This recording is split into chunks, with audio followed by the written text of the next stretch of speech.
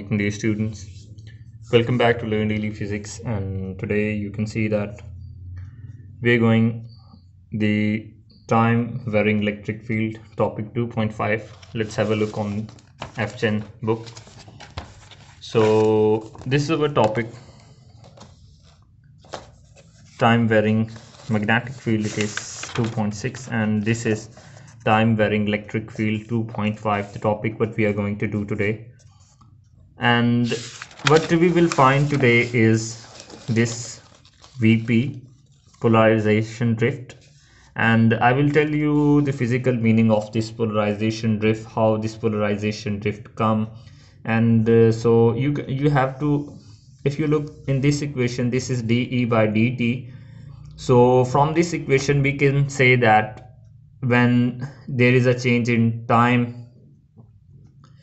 when we take a changing time in electric field, when electric field is changing with respect to time, then this VP arises. Okay, otherwise this VP is zero. We don't have any VP when d of E is constant with respect to time. How to drive this, we will move on toward this, but from this equation you have to, first thing you have to keep in your mind that polarization drift only come when we have time varying electric field. So let's see that. Let's move on toward our derivation now. So first of all, in our derivation, I've told you that magnetic field is constant. Magnetic field is not varying with respect to time. 2.6 is the case where magnetic field line is varying. So the first case we have in the time varying electric field is that magnetic field is zero, and electric field is varying with respect to time. Now we have taken this E of x because previously you have seen that the same diagram previously for varying electric field where it was varying with respect to position, not with respect to time, but this time it's varying with respect to time. So E of x is equals to E naught. This is an equation for a propagating wave. Okay, as we are only taken in previous case when we were taking the position variation, when we were talking about the position variation, this omega t was 0 and it was iota k of x. E was equals to iota k of x. But this time, because we are talking about time variation, this x will go to, this x term will go to 0, and our wave function will be like this for electric field. E of x is equals to E naught E iota omega t. This is a propagating wave function. Now what we will do, we will take the time derivative of this equation. This omega t, iota omega t in power will come in here, and we know Lorentz force. We will split Lorentz force as we did before. So we will separate their components, x component, y component, z component respectively here. So after doing that, if I am quite fast for you, first write these steps. You have to write these steps. After writing this step, understand what I've said. Okay, then move on, pause video, understand, move on, pause video if I'm moving fast. Okay, I try my best to tell you every step in detail, and I care that you're writing, you have to write these equations, but you can pause my video and write, and then you can understand what I'm trying to say. Okay, so these equations are just like before we have done. We are doing from our first topic. So now what we are going to do is we are going to take the time derivative of this equation 1. When we will take the time derivative of this equation 1 and multiply this q over m here, let's find out a proper multiplying here and make a new form of this equation. So this is v of x dot, and this v of x dot, we multiply this q over m inside with this term and this term, it will become this, and this is the cyclotron frequency. We put the value of a cyclotron frequency. Then what we will do, we will take the time derivative of this equation. When we will take the time derivative of this equation, now we have this term and vy of dot here, which we also have derived in equation number 2. This is vy of dot in equation number 2. So putting this value from equation number 2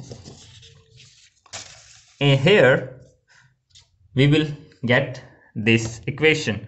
Solving this equation, putting this cyclotron frequency, multiplying inside, and everything, these are the simple steps. The final equation we will have will be like this. Okay, so now we know that ex dot, we already calculated this here, ex dot first. This ex dot is equals to this term, okay, and this term here iota omega, and this term e naught e power iota omega t is equal to this term, okay, is equal to this term here. When it is equal to this term, we can put e of x here. Instead of these two terms, we can write this term from this above equation. So this ex dot can be written as iota omega e of x, and this e of x is this one. Putting in equation 3, putting here we are going to put this equation. From this equation, this equation number 3 will turn out to be equation number 4. So this is our half of our step is done. Okay, I told you to split every question in steps. So half step is done. Now you have to keep step by step every question. You should have to remember in your brain that first we have to find out this value comes out to be like this, then we have to find that value comes out to be like this. If you know that first you have to find this value, you will find out this value and you will move on. Now I have to find this.